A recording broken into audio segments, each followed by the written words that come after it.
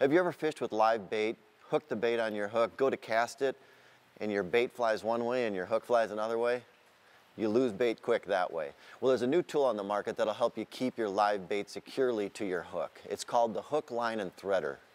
All it is a tool like this, and what you do is you grab your minnow, you take the tool, you put it through the minnow's mouth, all the way out its digestive tract, out the back end, and it's got a little hook on the end of the Hook, Line, and Threader tool that you put your snelled hook line to, and then you slowly pull it through the minnow until the hook is towards the end, and you can put the shank of the hook right into the minnow.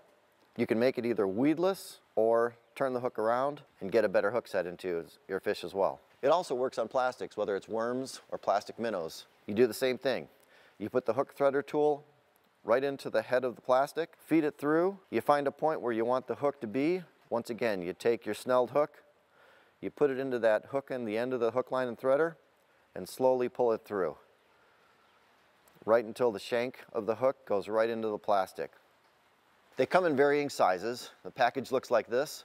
Comes with your threader tool, a couple of plastic baits, some double hook, and they come in anything from a size 10 to a 1 hook. They also have a full line of pre-snelled hooks as well as double hooks. You can find them at hooklineandthreader.com.